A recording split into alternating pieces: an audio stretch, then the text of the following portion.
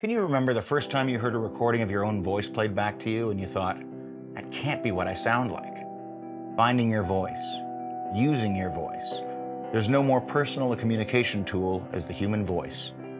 A father calls his children inside for dinner. A teenager finds solace in their favorite song. A congregation merges their voices together and prays. The voice can identify us and can show the world and ourselves our deepest feelings, or it can hide them. While playing an instrument requires the use of an external tool to communicate, the voice is simply one's own body making the noise. We chase the right words, the right notes, the right phrasing to truly express who we are, and it can be like magic. It's the mingling of mind, body, and soul that allows for the closest approximation of truth and beauty that we can create. Do we chase the answers for how we do this? Or do we embrace the unknown for the very fact that it's unknown? There's a point where we must just open our mouths and let our voice come out. We let it mix in the air and accept that we can't put it back.